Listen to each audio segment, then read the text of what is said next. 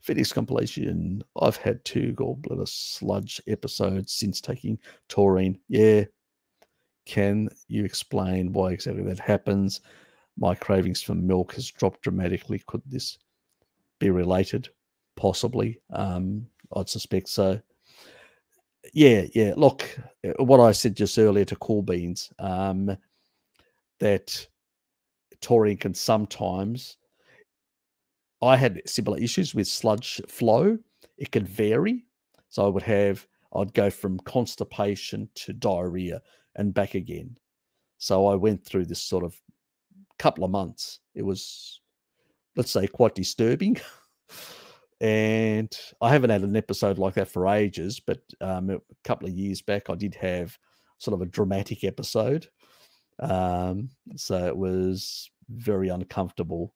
And so, yeah, I know what you mean.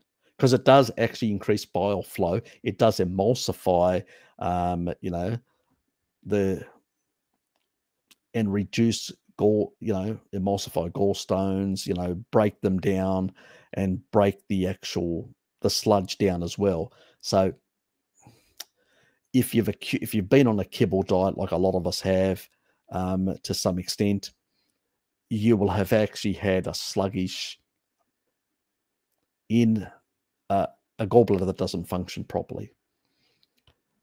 And all I can say to people is, if they find that uncomfortable, just lower the amount of intake of taurine and go slower. Some people prefer just saying, nah, bugger it, I'm going to go really hard and just clear it out. And others go, well, no, I'll do it slowly, less discomfort over many months or whatever. I can't tell you how to do it. Your life. You have to work that one out, which way you want to go. But yes, it does definitely mobilize sludge, and it will emulsify and break down gallstones.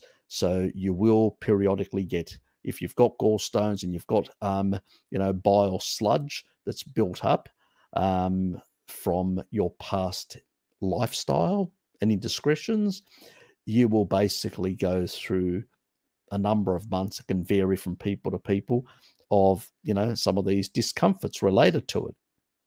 So yes, that's how it goes, unfortunately. As I said, none of us are ancestral, and we've done plenty of damage to different systems to cause us a lot of this grief.